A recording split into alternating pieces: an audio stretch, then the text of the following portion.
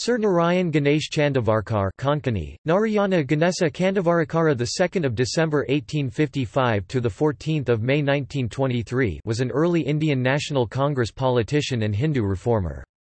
He was regarded by some as the leading Hindu reformer of Western India.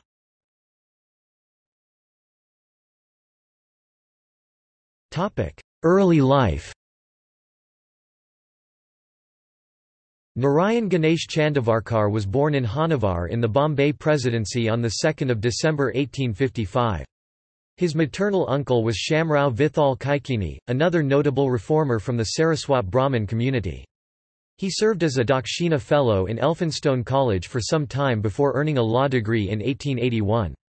Shortly before the Indian National Congress was founded in 1885, N. G. Chandavarkar went to England as a member of the three-man delegation. The group was sent to educate public opinion about India right before general elections took place in England. G. L. Chandavarkar writes.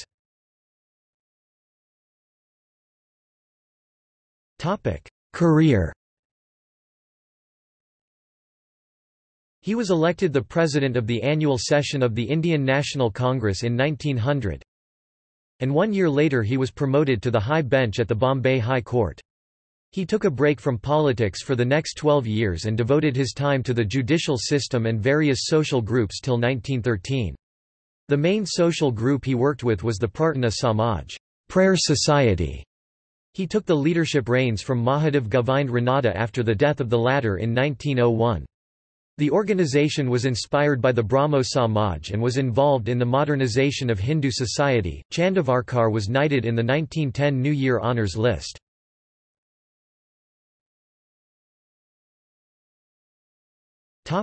Return to politics. He returned to the realm of Indian politics in 1914. A schism in the Congress in 1918 came to separate the organisation into two camps. Chandavarkar became the head of the All India Moderates Conference in 1918 along with Surendranath Banaraya and Dinshaw Waka. In 1920, he presided over the public meeting held in Bombay to protest against the report of the Hunter Committee on the Jallianwala Bagh atrocities, which was appointed by the Government of India. Mahatma Gandhi was inspired by this to move a resolution on the topic.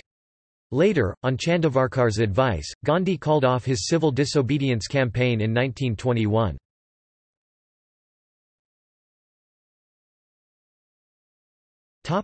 Notable quotes.